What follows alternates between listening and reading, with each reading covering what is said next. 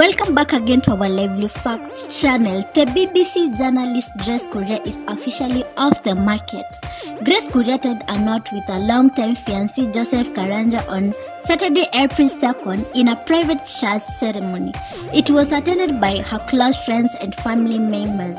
Grace shared this photo stating 02/04/2022 with some love emojis. As we continue, please don't forget to give me that subscribe button and also the notification bell. This comes after 3 months where Grace walked down the aisle at a lock-in Rashore dowry payment ceremony that was held at Muranga home in December 2021. The BBC journalist shared the video of her close girlfriend surprise expressing a gratitude to them after they threw her a bridal shower surprise. Grace shared photos of her new soulmate on her social media handles. Her ex, Kuria, also wished her all the best in their marriage. She captioned the simple pictures they took in a dark background as, "And we are standing here only because you made a way," she captioned.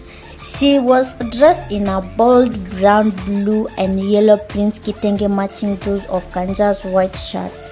The groom was also donning brown pants. The couple met while working at K24, where Grace was a reporter and Kanja served as a senior graphic designer.